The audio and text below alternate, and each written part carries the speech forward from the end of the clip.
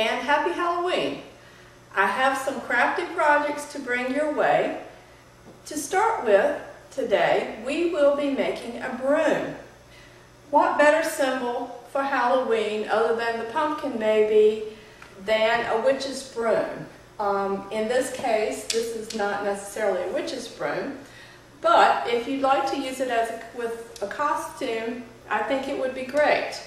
It's also a very old style broom. It's very functional. Its name tells you what it's for. This style is called a cobweb catcher broom. And if you have high ceilings like I do, this broom with its long handle will reach way up in the corners to snag any cobweb that could be hiding there. Hence the name. It is a cobweb catcher. It's very easy to do. So if you'll stay with me, we'll get started. You will need various supplies to make your broom. The most important part is the broom straw. I buy mine from R.E. Caddy in Greensboro, North Carolina. They are a broom making supply company. They have Mexican broom corn, which is the type that I have here. It is straighter. The seeds are not usually that prevalent on it, although if you look carefully you can see some of the seeds still attached. There is another type of broom corn called Hungarian broom corn, which is a little more reddish in color. The stalks are a little bit curlier and they have many more seeds that will come attached to them. The other part of the broom that you'll be needing to make is the handle. And as you can see here on the table, I have a piece of bamboo that I have drilled a hole in toward the end. You can also buy pre-made broom handles from the same supplier, R.E. Caddy. Other items needed to make the broom include wax linen. You can use other cording.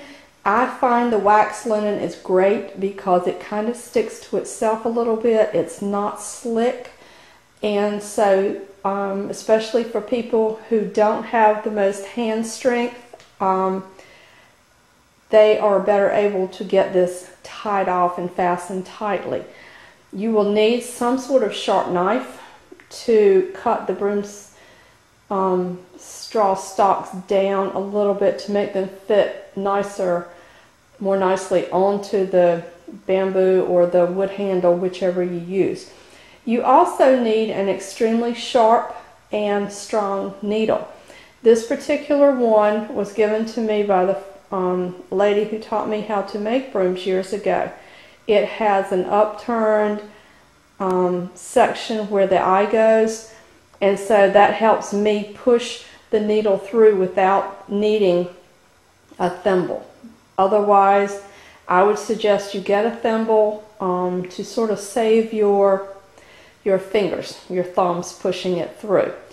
Okay, I have the broom straw over here, and I have it already soaking in some water. As you can see, have it in my nice little plastic cauldron, and it has been soaking a few minutes, so I'm going to get it out and see if I can't go ahead and start shaving part of the stalk down. Okay, as you can see, the end of this stalk is a little bit blunt. It's also fairly hollow, which is a good thing because it will carve out easily. When you put the stalks up to the broom handle, they are going to fit around.